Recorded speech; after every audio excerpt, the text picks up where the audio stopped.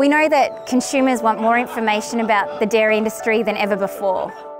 So today we've invited a group of dietitians here to Harrisville, to Paul Roderick's farm, to invite them in and see farming firsthand and ask us the questions that they have and the questions that their clients or followers have as well. It's important for us to tell our story and be proud of what we do, because I think what we are doing is actually providing a staple food for the country and for the greater population. It's been so awesome. Yeah, as you can see, I've really got into the milking. I've got the iodine all over me.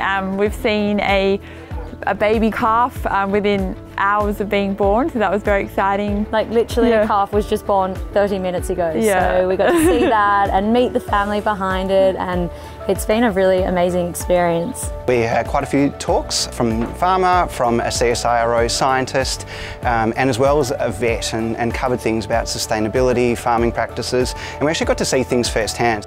I think it's important for Dairy Australia to help get the word out to the broader community as to what really does take place on dairy farms and what it's all about.